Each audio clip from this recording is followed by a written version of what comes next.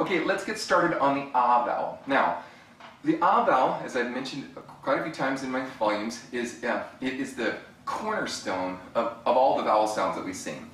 Ah, it's the la, ah, as though a doctor has a tongue suppressor and he's holding down your tongue and he wants to see your tonsils, right? Really bright and really well placed. Now, we start with our diaphragm. We've talked about that before. We don't have time to cover that here. We talked about the chest being 3/4 full. We talked about not getting the spine tipped in any direction. Because this down here, the diaphragm, is the engine that drives your car. So without it, you're not going to be able to have a well-placed vowel sound. And without this nice, bright ah sound that we're working on now, it's not going to relate to you in the same way. So high berries and tenors and whatnot, you're going to be with me. We're going to start here on E. And if you're an alto, you can go up a minor third, and if you're a soprano, you can start at the octave if you want to go up that high. Now, the goal here, though, isn't to see how high we can go. In fact, it's the opposite. We want to be able to relax to sounds that are not stressing out the chord or stretching the chord. We want to be able to relax into very comfortable places. So if this is too high for you, back it down a couple notes and start a little bit lower. But we're going to start on the ah.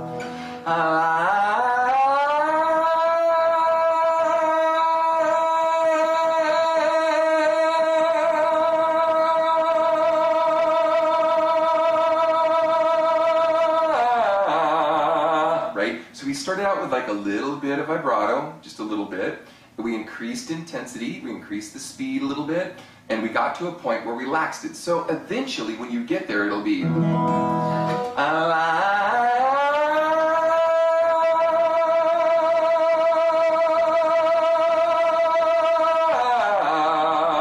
Now notice that there's like no tension in my neck. There's no tension here. My digastric muscle's not coming down on me. I'm really in a relaxed state.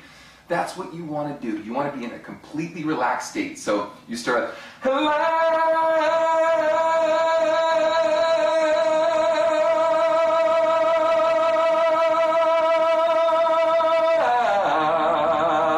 you're totally relaxed when you get to the note. Because you should be able to sustain that note, not in the chest, not by holding air in the chest, but by the diaphragm sustaining for you. Now this is where it gets interesting. So again, there's this discussion that a vibrato, or what's called abdominal vibrato or diaphragmatic vibrato, is anathema or cursed, and it's not natural. That's actually not true. The whole reason I'm able to relax into vibrato is because of my diaphragm. Now I'm not going or really fast. But I'm relaxing, but I'm in a state of relaxation because I have the support mechanism to sustain it. That's what I want you guys to do, to have the support mechanism. Let's go a little higher.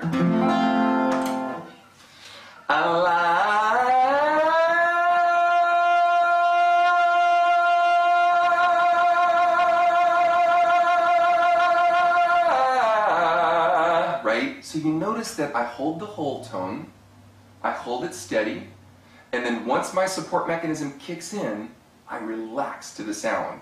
So what your job is, start on the whole tone, be gentle. By the way, I want to emphasize something. I talked about resonance. The reason my voice sounds big isn't because I'm forcing a lot of air. It's because I've been working the voice so long that when I relax into that sound, it just sounds big, but I'm not working at it very hard. So don't let that throw you off. In your vibrato, it'll probably be a lot smaller, the sound will be smaller, that's okay, the sound will grow, and that resonance will take over. So again, let's go up, did I do that? I think I was on the L.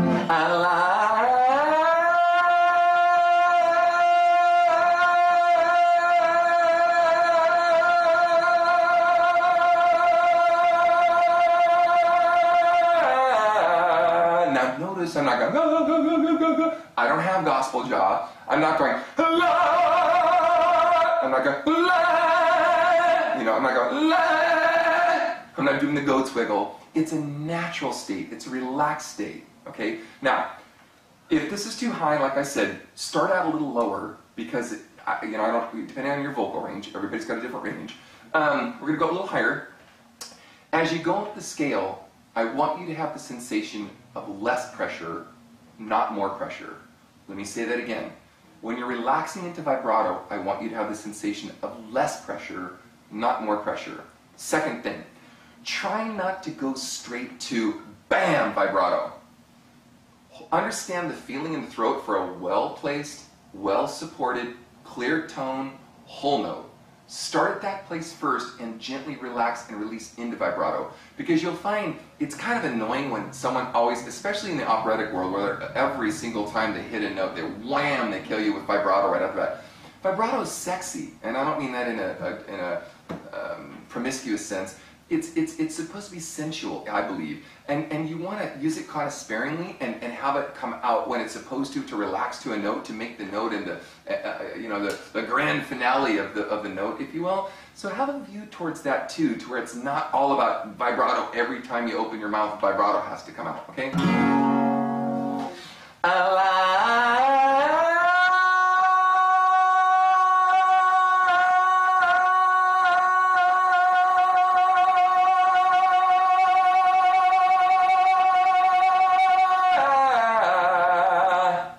So you're going to relax to the sound. I deliberately started slow. Now normally I wouldn't do that. I wouldn't do that, of course. I'm trying to show you and demonstrate how you'd start with the oscillation slow. Try to understand how much width is relaxing into you for your vibrato. Practice that. We can do the practice, the stuff that we've done. But notice, like if I were to do the vibrato myself,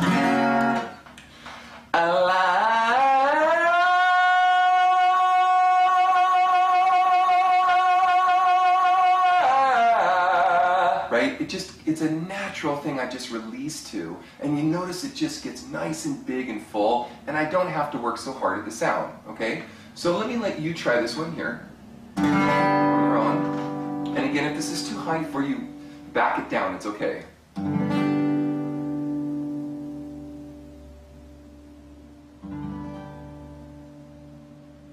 I'll do it with you now and show you what I would do.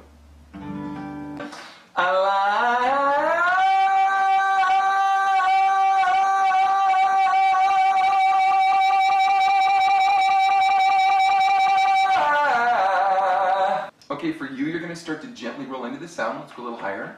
Really, ah, really, ah.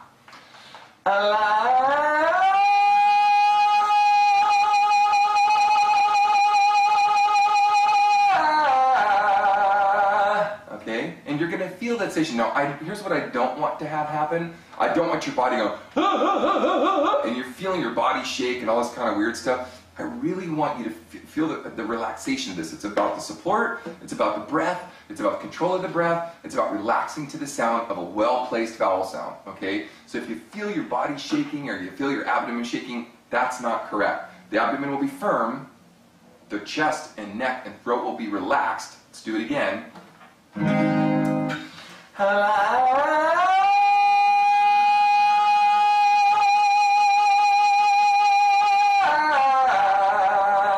I'm not going, la, la, la, la, la. My jaw is not moving all over the place. I'm in a relaxed state, okay? So practice that, and let's continue.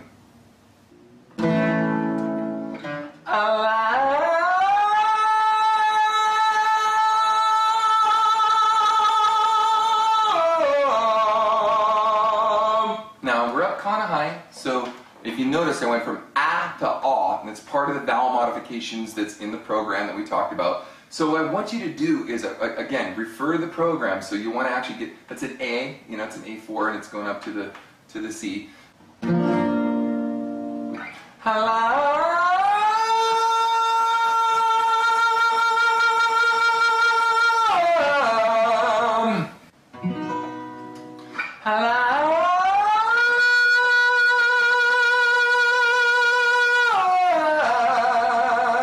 Okay, now that's to the B and it's a high note. If you can't do it, don't worry about it. It's just, I'm trying to get you guys, again, I said, don't sing high notes or whatever, but go as high as you can. But ah, I'm almost in the like hook, like we do in the volumes. Okay, so remember our vowel modifications, because as we go up, we're going to need to change those vowel mods. Ah goes to ah, and ah goes to goes to Those don't change, so we have to remember to do that because that's part of the relaxation process. Remember, It's the final stage of the relaxation process, not somewhere in the middle, okay? So, now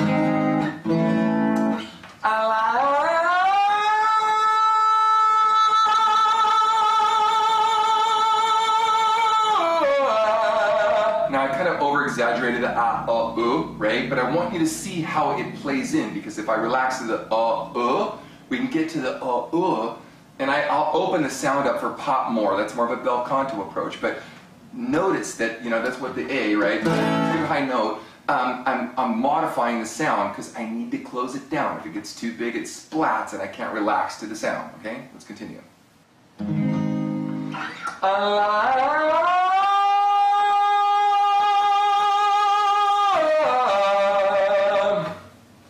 Now open back up the sound, back to the ah now.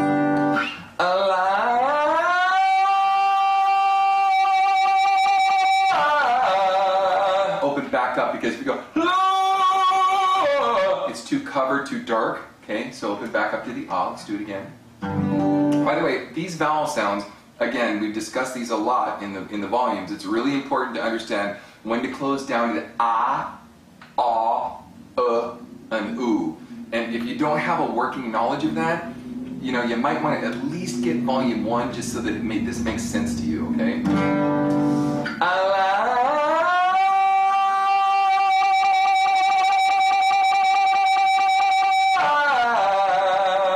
Again, support that sound. Here we go.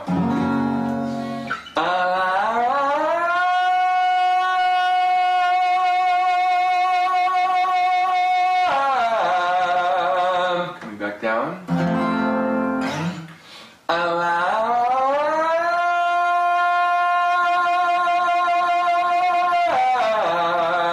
Coming down farther.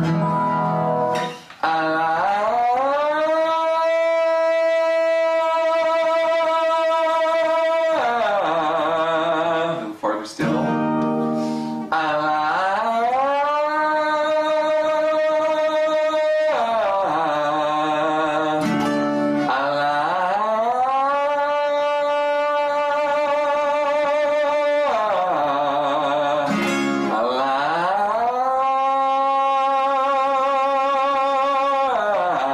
And you can continue down the scale. I mean, you don't have to stop where I stop or go as high as I go, but practice these things just individually, just kind of one at a time. Try not to overdo it. If you feel yourself kind of getting hoarse or weird or whatever, stop for a second. Give yourself 30 seconds, a minute, 2 minutes. Walk away from it for a second, come back, try it again.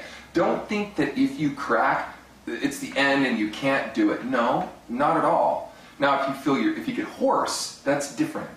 Even if you get a little sore, and that's another contention I sort of have with the bel canto community. You know, we do kind of extraordinary things, and I mean that in the sense that we push ourselves a little harder, a little harder, a little harder. And in bel canto, they want no stress, and that's awesome. But if I go, you know, like I did, when there's a lightning, you know, it always brings me down, and I want to compress the sound, they're like, oh, don't distort the chord like that. Well, you know, we do things in the name of pop, in the name of tone, in the name of sound, or singers that we like, the contemporizing things that we like. So we find safe ways of doing them, and this is a safe way of doing this. So again, I've been doing this a long time. I'll be 49 this year, and I've been doing this, you know, professionally for a very long time, and I've never sung better. I mean, my voice is just, I'm happy with it. You know what I mean? Happy with my vibrato, my tone, my endurance, my range, big time. And all those things. So I'm trying to show you how I got here, how I figured all this stuff out. Nobody has there's no holy grail of one guy has all the answers. I just have an accumulation of a lot of years of experience in doing this, and, you know, applied an application to live singing both on the road, night after night, 5-6 nights a week, all the way to, you know, the most ridiculous imaginable 8-hour sessions in studios for days on end of singing like this, you know, night after night. So we'll go down one more. You